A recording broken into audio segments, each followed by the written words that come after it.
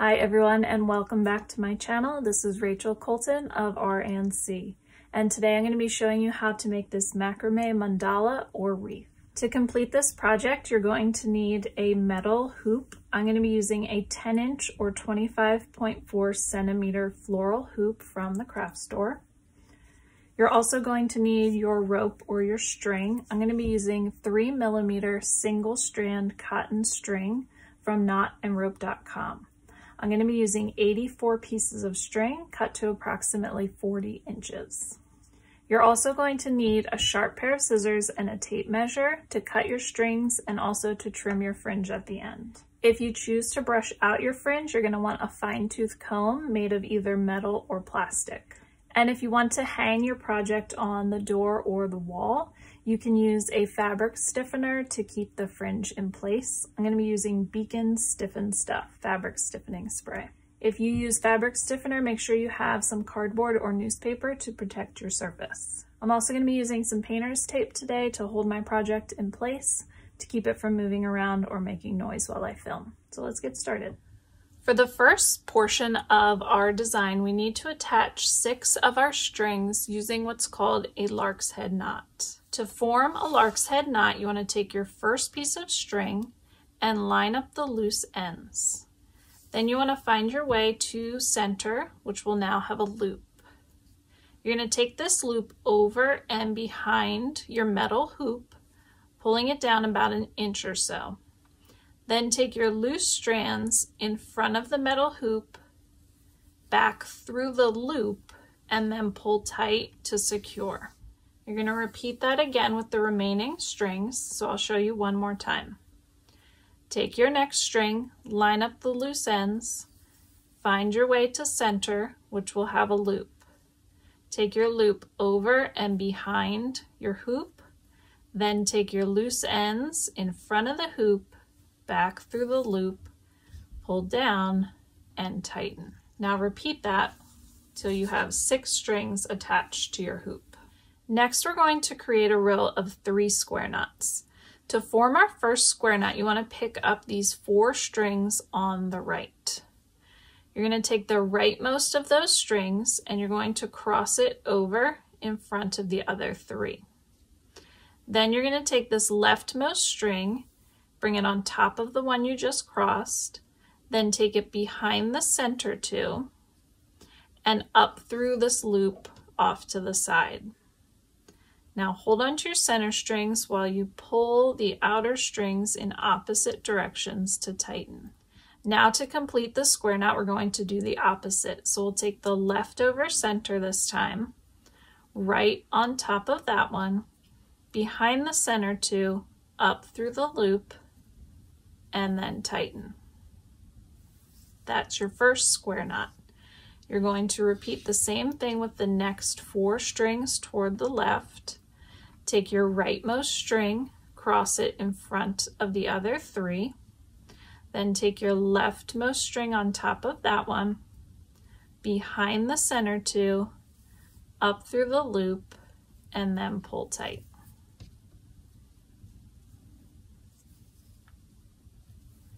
Now do the opposite to complete the knot. Take the left string over the center, take the right string on top of that one, behind the center 2, up through the loop, and then tighten.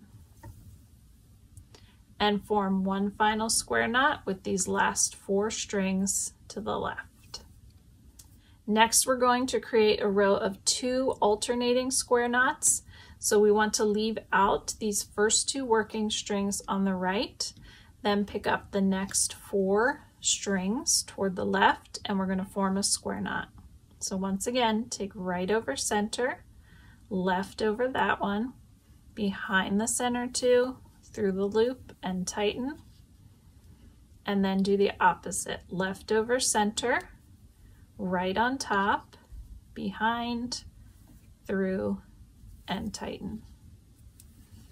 And now repeat that with the next 4 strings, and these 2 on the left will not be used.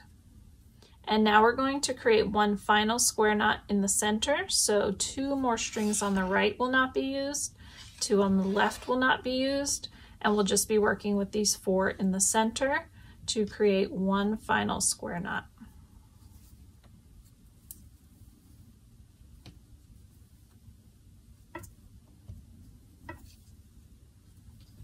Once we have this triangle of alternating square knots, we're going to create a diagonal clove hitch line on either side.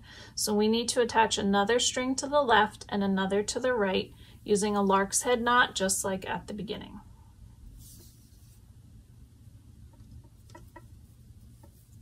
You're going to set this leftmost working string aside and pick up the next working string over, which is the closest to your square knots. This will come across at a diagonal as your filler string. The remaining 6 strings toward the center will form our knots. To make our first diagonal clove hitch knot, also called a half hitch knot, you're going to take this next string over to the right, which is situated behind your filler string. You want to cross it over in front, around behind, through the loop, pull down, and then pull tight to the top. And now repeat. Your working string is now off to the left. Cross it over the filler string, around behind, through the loop, pull down, and tighten. And now we're going to repeat that with the remaining strings until we reach the center point. Pick up your next string, which is behind the filler string, cross it over, around behind, through the loop, pull down, and tighten. And then repeat across the filler string, around behind, through the loop, pull down, and pull tight.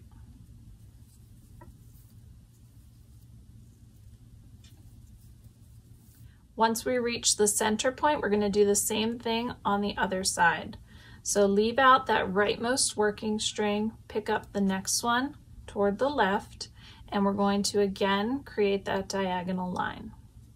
So take your next string toward the left. It's behind the filler string right now, so cross it over in front, around behind, through the loop, pull down, pull tight. Now it's off to the right, take it in front, around, behind, and through, pull down and pull tight. And then you're going to repeat that all the way to the center once again. Once we get to the center, we need to connect the 2 sides. So I'm going to continue using this filler string from the right, and I'm going to pick up what was the filler string on the left, and I'm going to form one final set of clove hitch knots. Now we're going to repeat this design all the way around the hoop.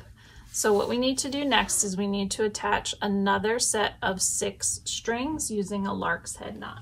Once you have 6 more strings attached, you're going to use those to create a row of 3 square knots.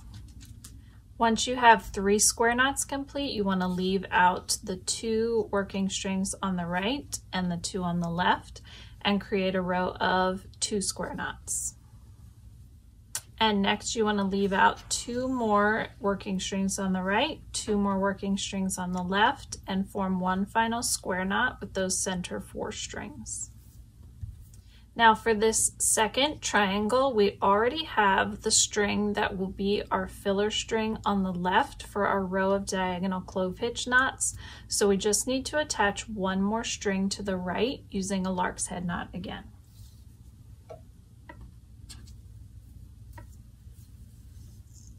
So now using this working string that's between your 2 triangles, you're going to bring that across at a diagonal as your filler string and create a row of diagonal clove hitch knots coming to the center of your second triangle.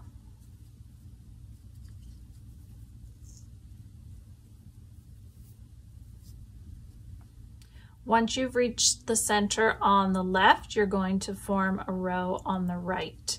You're going to be leaving this rightmost working string aside and pick up the next one over, which is closest to your square knots, and use that as your filler string, and then use the remaining strings to form your knots toward center.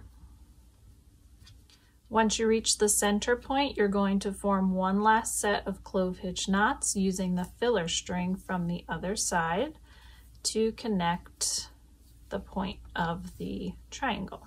Now you're going to continue this pattern until you have filled up the entire hoop and used all 84 of your strings. Once you have your square knot and diagonal clove hitch triangles going all the way around your hoop, we're going to be working between the triangles. So what we're going to do is we're going to create what's called a berry knot, a macadamia knot, or a button knot.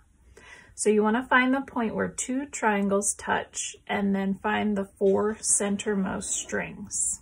Using those 4 strings, we're going to create a row of 3 square knots. So once again, take that right string over the others, left on top, around behind the center 2 and up through the loop. And then this time, instead of pulling your knot all the way tight to the top, you want to leave about a 1/4 inch of space at the top, enough to feed a string through each of these holes. Now complete your square knot by doing the opposite, left on top of center, right on top of that, behind the center, up through the loop, and tighten. Now using these same strings, you're going to create 2 more square knots right underneath this first one. And if you're making a series of square knots and you get a little lost and forget which string is supposed to be going on top, you can look at these little bumps over here on the side, and whichever side has the bump, that's the one that goes on top. So once you have 3 square knots with your 3 bumps over here on the right, what we're going to do is take these center 2 strings and feed them through the corresponding holes at the top. So you want to take this right center string up through this right hole, just fold it in half, push it through to the back, and then gently pull it through. And do the same thing with the left center string. You're going to bring it through this hole up here on the left, fold it in half, push it through to the back, and then pull down. And now take hold of those center 2 strings that you just fed through those holes and gently tug them as you push your square knots over into a ball. Now you're going to take the 2 outer strings and you're actually going to help them around the side of this berry knot that you just created. And then you're going to form another square knot underneath to hold that in place.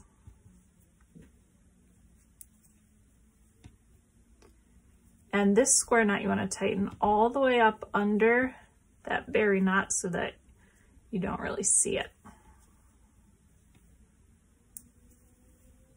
And you're going to continue that all the way around.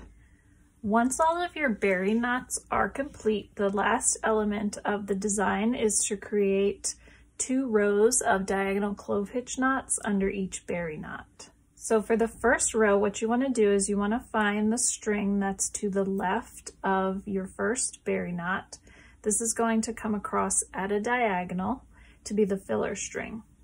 These 2 strings toward the center will be forming your diagonal clove hitch knots, just like these knots we formed before. So just as a reminder, take that first string, which is underneath your filler string, cross it over in front, around, behind, and through the loop, pull down and pull tight to the top.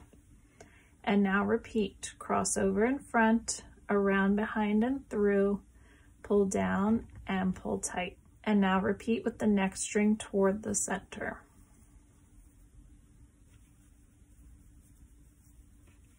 Once you reach the center, we're going to do the same thing on the opposite side. So take the string that's to the right of your berry knot. That will come across as your filler string. And then you're going to use the next 3 strings, including the filler string from the other side, to form your diagonal clove hitch knots.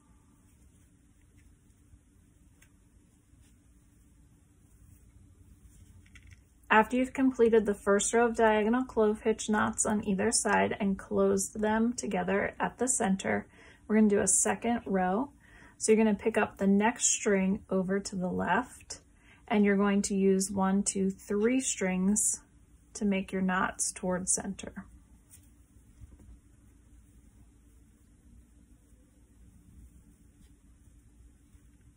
Once you reach the center, you're going to pick up the next string over to the right. That will come across as your filler string, and you're going to use the next 4 strings to form your knots.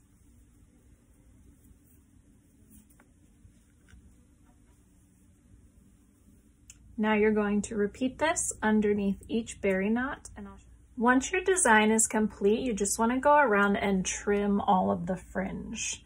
If you want, you can use a little piece of cardboard that you've cut to your desired length to help you as a guide, or you could use a tape measure, or you could just eyeball it, which is what I usually do. So you just want to grab your strings in little sections along each diagonal. And then I do about 1 inch or so for a project like this, and you just want a sharp pair of scissors that you can trim straight across with.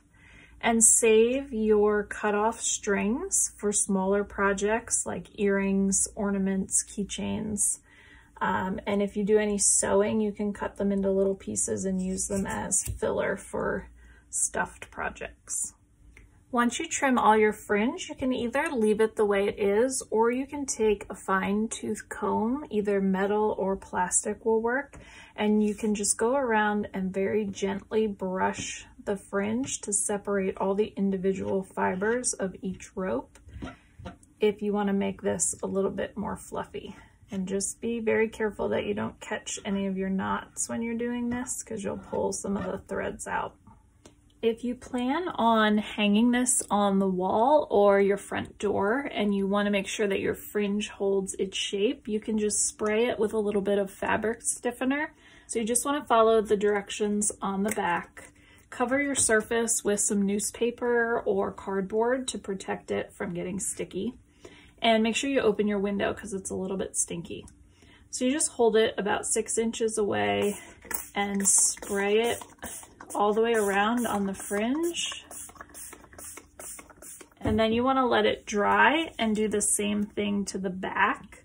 Once your fabric stiffener is dry, if you want to, you can come in and clean up the fringe a bit and straighten it out, or you can just leave it the way it is to give it a more natural look. Now, if you want to hang this on the wall, you could simply just hang it on a nail. You can find one of these holes and just feed that onto the nail. Or you could take one of your cut off pieces of string and you can just feed it through. I usually do the center hole of one of the triangles, fold that in half, push it through to the back. And then at the top, you just want to tie that into an overhand knot.